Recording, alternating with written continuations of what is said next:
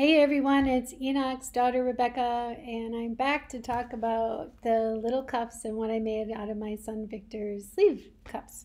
So, if you've been following along, I started out with my intro and I talked about my son Victor, who is 22 years old, who passed away recently, and about a bin of clothes that I received from him. And inside of that bin of clothes were some button shirts.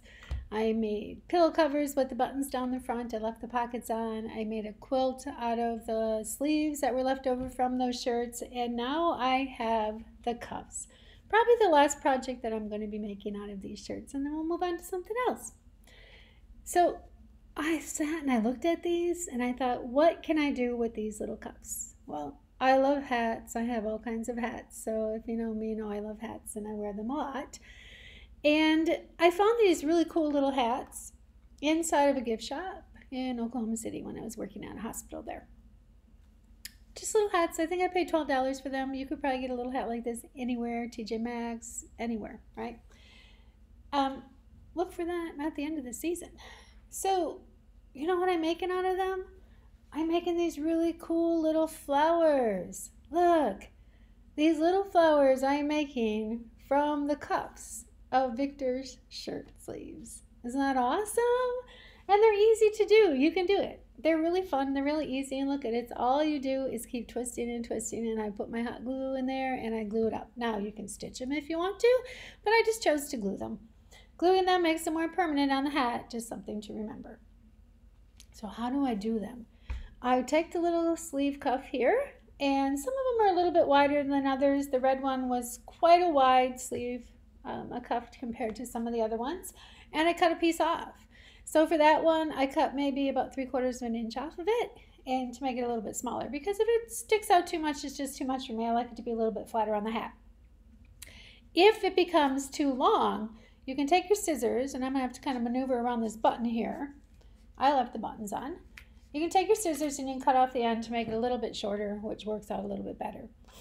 Now, as you're twisting them and as you're looking at this, some really cool stuff happens, right? This one here has some ink stains on it because my son fixed copy machines, and so he had ink all over his clothes sometime. Kind of hard to get out, but on the edge of the cuff, there it is. I like it there. If you don't like it there, that's okay. That's okay. Yeah, so all you have to do is take your cuff and just start twisting it. Now, as it rolls over, that's really cool. That's going to give you more of a pedal look. So just start twisting and rolling and rolling and rolling and rolling and let it do what it wants to do. I take my glue, I put a dab of glue in there, and I keep rolling and keep rolling.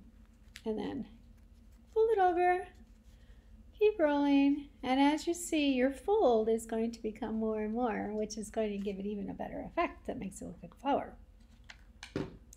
And I just put a little pinch of glue here and there. If you want to stitch it, like I said, you can stitch it, stitch as you go. And there we are, right to the end.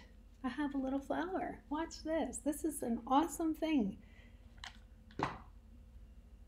These little cups inspired me to create a beautiful hat to wear with my son on them. Look at that.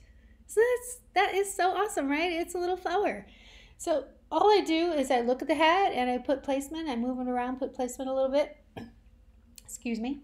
The band on here is just part of his shirt. It was the upper part of one of his shirts that I was using. And then there they are. Whoops. There they are. There they are. So now they have some hat hair going on, right? Just put your hat on. Now I have this hat that has all of this wonderful stuff on the back of it, and I'm going to turn around for you so you can see it. So, yeah, so be inspired. You know, don't be afraid to do things. I'm not afraid to try things. I try them all the time. One of the last things my son said before he wasn't conscious anymore to his friend who was with him hiking that day, he said to her, "Today is the day to conquer your fears." And you really need to. You need to conquer your fears. It's okay to try new things. Don't be afraid. You know, don't be afraid. What's it going to hurt? It's not going to hurt anything. When people ask me about doing things and I can't do them like you know what? You can't do them like me at the beginning, and maybe you can. I was not an expert at the beginning of anything that I've done. I was a beginner, as all of us are. All of us are beginners the first time we try something. You do it over and over as trial and error. That's how I become an expert. And that's how all experts in their fields became an expert. But everybody starts at the beginning. So go out and be inspired. Try something.